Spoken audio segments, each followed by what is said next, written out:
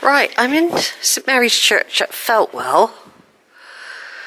They've just had a funeral and they've left the door open all day, but there's two churches. There's one up the road called St Nicholas. I can't, because I never brought any details with me, I can't remember where the Whitmores were mainly located, but I have located some Whitmores at the front of the church in this churchyard here.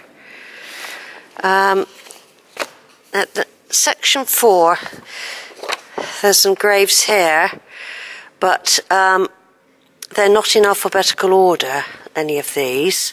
I'm just having a very quick look through. For Whitmore's,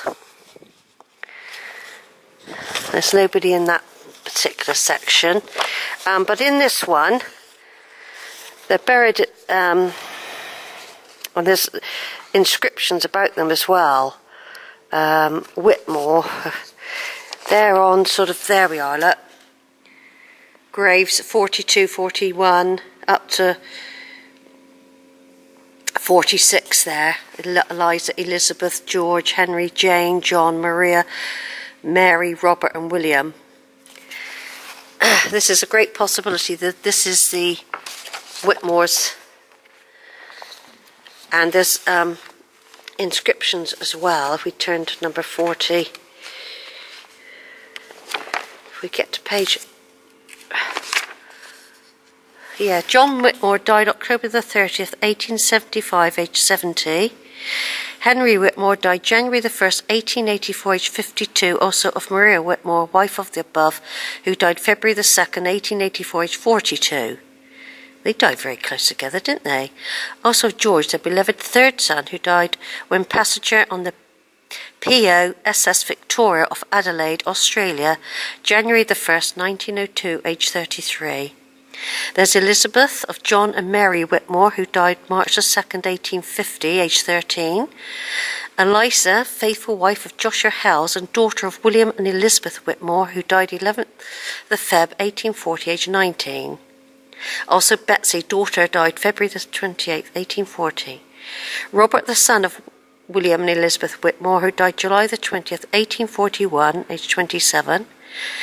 Mary Whitmore, who died the 4th of November, 1897, aged 93, and daughter of Jane Whitmore, who died April, aged 18. Elizabeth Taylor, late of Lynn, who died February the 24th, 1873, aged 93. So that's the main ones there. I'll just put my name in the book. 24th of the 4th, 18.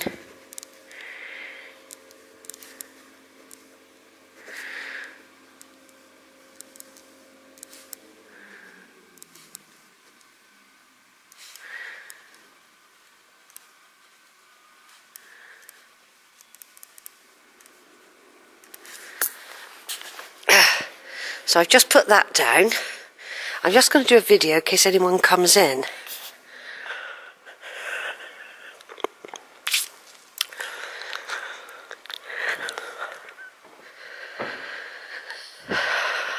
So I'm doing this on behalf of Jolene, Duncan, Georgia and Dave Lockwood, because it's his family, a Whitmore, I believe, who married a Chapman.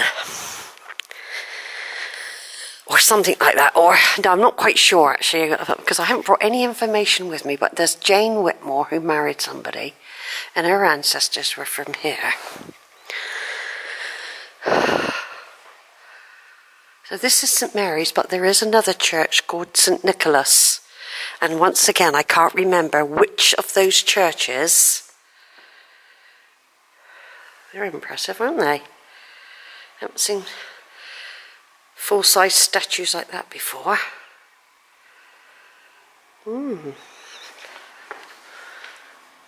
impressive.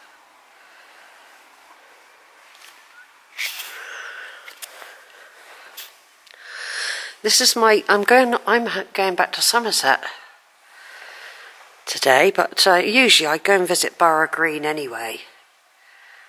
So it won't really make much difference, except it does get dark a little bit earlier.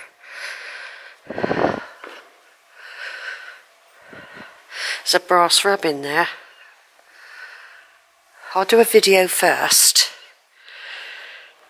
in case anyone comes in, you see. I'm just having a look. I think the Whitmores were farmers.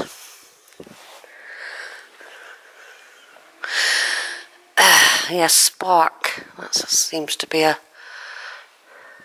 familiar name in here.